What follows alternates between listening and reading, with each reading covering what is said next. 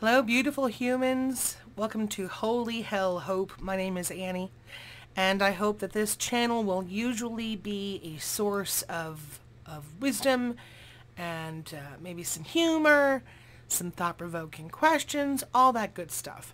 But because tarot cards are my medium, and all of the YouTube tarot readers are into politics, I've really been itching to get in on that in terms of just engaging with this group of people who are very admirably working together to try to actually and proactively make sense of all of the surreal changes being made to our country over time, so much of which is coming from the Trump administration, but moreover, the zeitgeist, the collective psychology of the Trump supporters. So, I've decided that political readings will have this nice red placemat coloration, and that my inspiration for these readings will be the Mad Hatter character.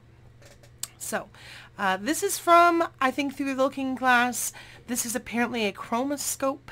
I thought that was fairly apt because apparently you can go back in time to look at the past, but you can't relive it or recreate it, even though they would certainly like to do so. The reason the Mad Hatter is a symbol to me for Trump supporters is because Hatters were driven mad over time by the mercury poisoning, but the mercury was such an important part of their day-to-day job that they were exposed over time to a toxic environment, and their minds and hearts were twisted. So, metaphor. But specifically, I would like here to ask a particular question, which is how lucid is Donald J. Trump today? Incidentally, this is the Deviant Moon Tarot deck, Borderless Edition, created by Patrick Valenza. I had been wondering if there was a perfect deck to tackle the twistedness of politics today, and when I discovered the Deviant Moon deck, I realized that it made me cringe, and yet still caught my imagination. So I'm planning on using this deck on just about any subject matter that is twisted. I've also got a protector in this little black tourmaline dog named Grim, and also a cleansing inspiration in this selenite palm stone. So let's do this. The question is, how lucid is Donald Trump? Why do I ask? Because yesterday, earlier this week, he took a photograph with a 2-month-old orphan, and he threw up the thumbs up, and he grinned like an idiot. And of course, plenty of pundits mused that he has no empathy, that he was, he's so self-absorbed that he was caught up in the fact that people there were supporters of his, and just wasn't mindful of the overarching point of the trip, which is that the baby was an orphan because tragedy, right?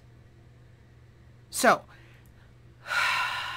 the President of the frickin' United States of America throws a thumbs up and a big cheesy grin, and I wonder to myself, how lucid is he? How consistently aware of reality is he?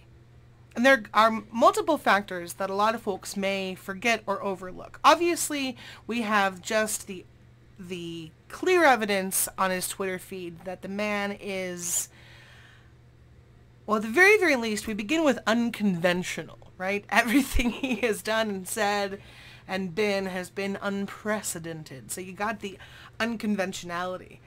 But additionally, you have the possibility that he has some serious psychological disorders.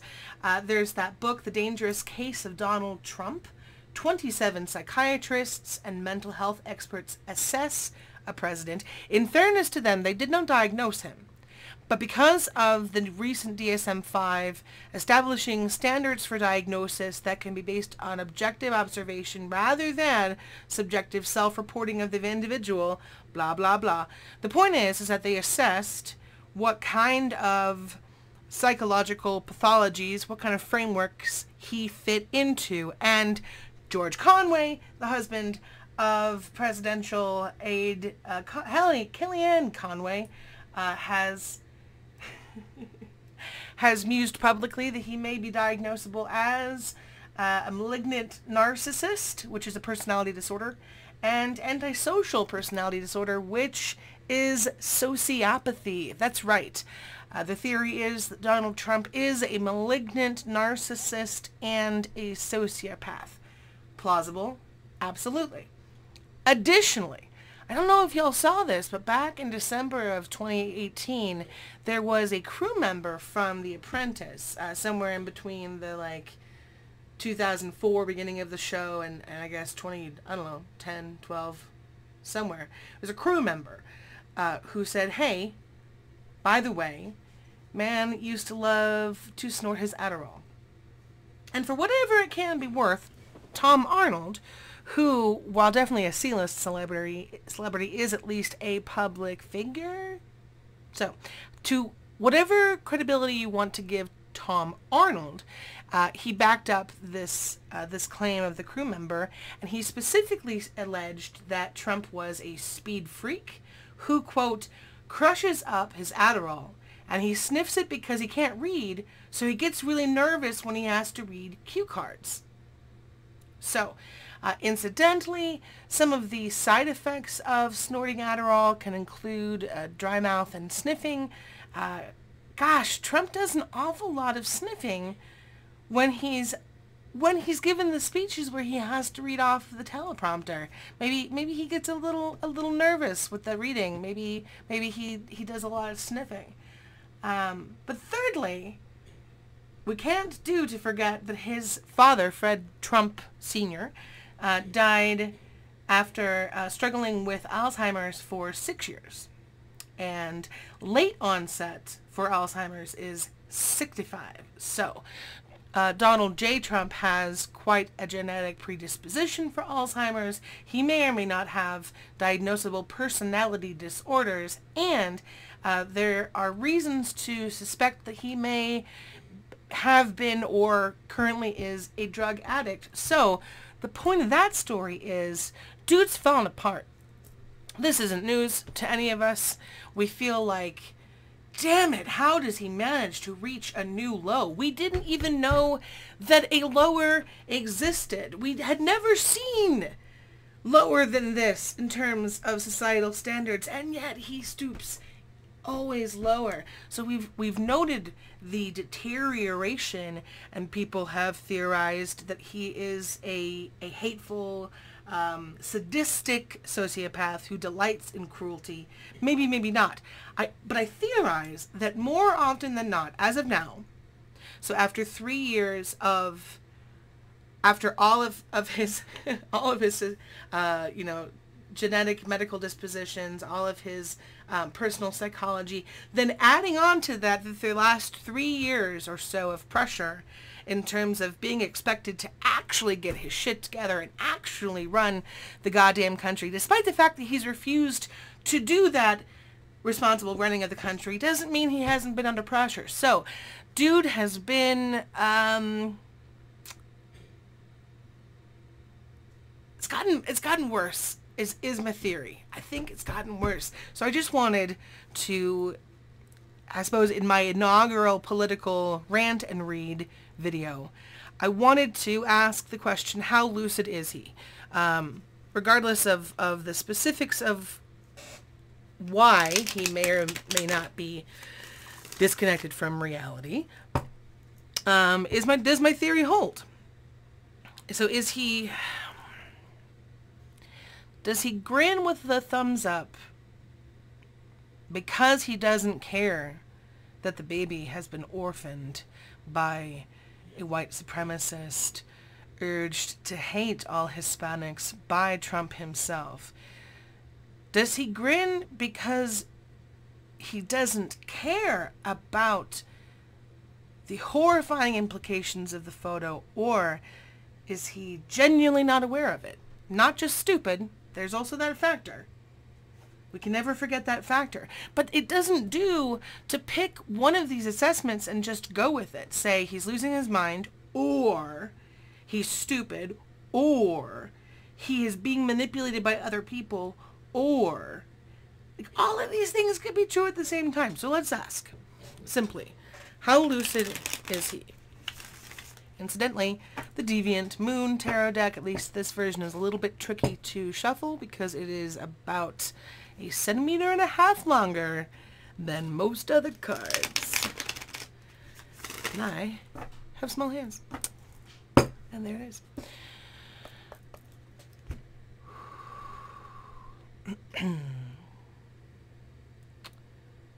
Holy ones and spirit folk, please come close by me and lend me your wisdom and your insight. Help me to see clearly a truth that is helpful to me or to any person who may view this video, helpful in terms of making our shared reality a little more coherent.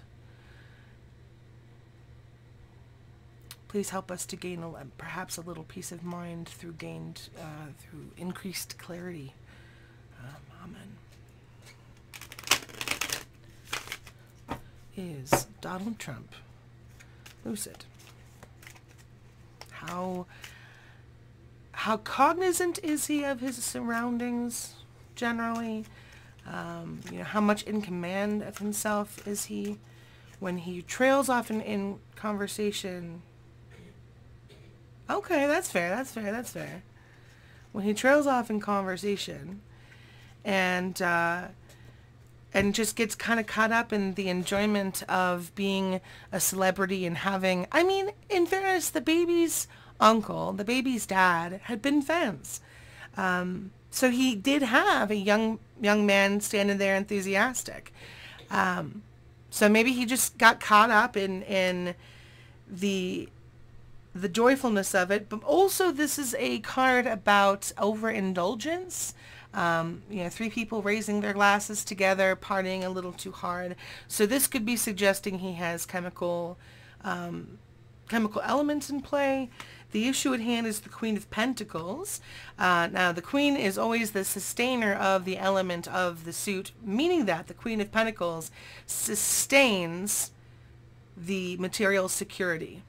So, in terms of trying to keep himself under control, keeping his body in control, his thought processes in his control, for him to be aware of his surroundings and have a good grip on things is the challenge. Underlying concern here is the Chariot. It's that compulsive nature. It's the fact that Donald Trump just has to say something. He will always fill the silence.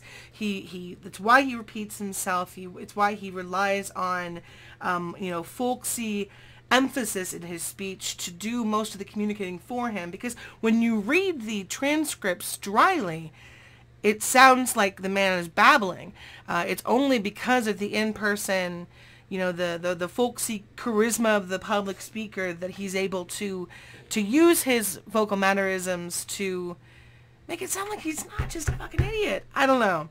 Basically, the man has a compulsive urge to babble, and that is never going to change. In the past, we have the Six of Pentacles. This is a power dynamic card. It's about generosity and charity. But more specifically, I think the impulse I get here is that this is the desperate craving of perhaps an addict. So it may be that he has had systems in place, people in place who have helped him to procure prescribed medications like Adderall. And there were the implications there being that the people around him have helped to create a structure that supports his distorted functions, but they are not able to create a structure that would be healthy for him, for the nation, for the planet, No, that's way too much work. Okay. Anyway, what's going on here? King of Pentacles. He's the big dog. This is the explicit ability to keep his shit together. He is doing his very best to seem competent? I don't know. He likes to think that he's competent. I don't know. Maybe it's just an expression of the conscious effort to be as concrete as possible. Let's pin him down so that his mind doesn't wander, so that he doesn't physically wander like he did yesterday after his gaggle with the reporters. He decided he was done at taking questions. So he wandered off, having forgotten that his wife was waiting for him to the left of the group of reporters. So he wandered along the grass a little bit to the left and waited for her to meet him, and then they continued on to the helicopter. And yeah, I think he may have hit the stage in his age, in his mental capacity, where he tends to wander a lot. And then strength, divine strength. Now that is a really interesting outcome. Now, for me, divine strength actually refers to the core conviction, integrity, the core of strength that you can draw on when the circumstances overpower you. In terms of his lucidity, though, strength being the man wrestling the shark here, lucidity, the devil.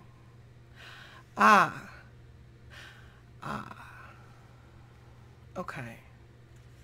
So it's a matter of willpower. He is still able to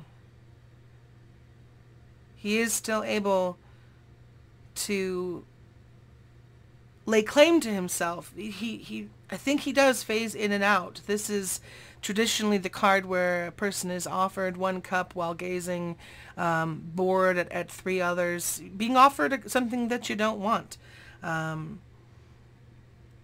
So there could be that kind of vacant stare. Folks perhaps with more pronounced dementia, they can be difficult to communicate with. They can be difficult to please, impossible to please, because they're not communicating themselves they're not really clear on what they want and need. People are trying to cajole them, to quiet them, to suppress them. Very much toddler situation. So he's petulant. The devil is in play, which is addiction, or at the very least destructive patterns. And then the divine strength card, relying only on the show of strength. He has only that facade left, maybe. All right. What is it?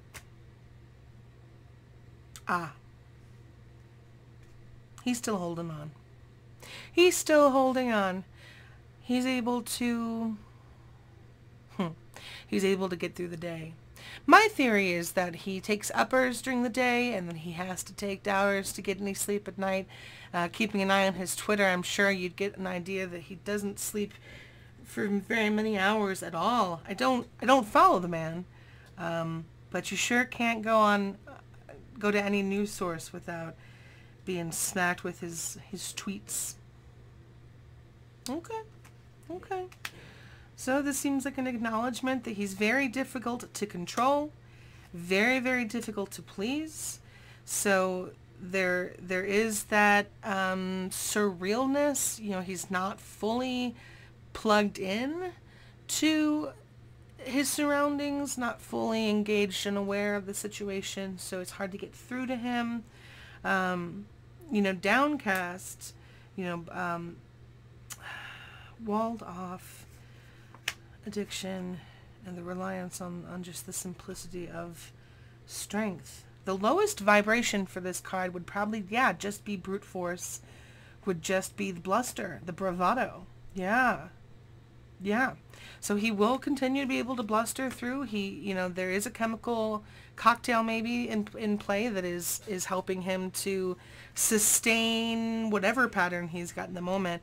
I think he'll be deteriorating further, but he will just keep on keeping on. So womp womp. Thank you for your time.